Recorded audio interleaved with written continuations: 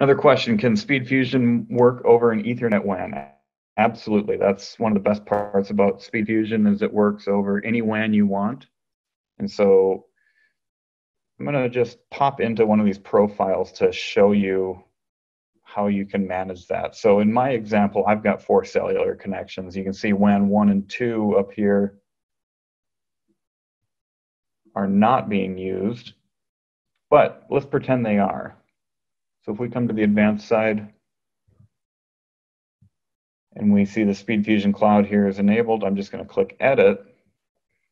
What you could do, let's say you have two wired internet connections, or maybe even just one wired internet connection. You can set that at priority 1, and then you can set your cellulars all at priority 2.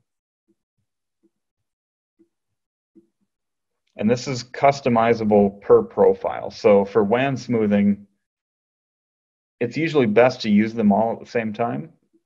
Again, these are choices you can make on your own and you can play with in practice. But by default here, we're saying, let's send all of the SpeedFusion Cloud traffic out these 2 Ethernet WAN connections. If they're not available, then let's send them out these 4 cellular connections. So that way you can protect your cellular usage. So if you've got wired connections that should be reliable enough, should be high quality enough to protect your applications, then you can just prefer to send traffic that way. Again, maybe that's an Ethernet WAN. So that's how you can kind of manage your data usage on those cellular connections while using different WAN connection types.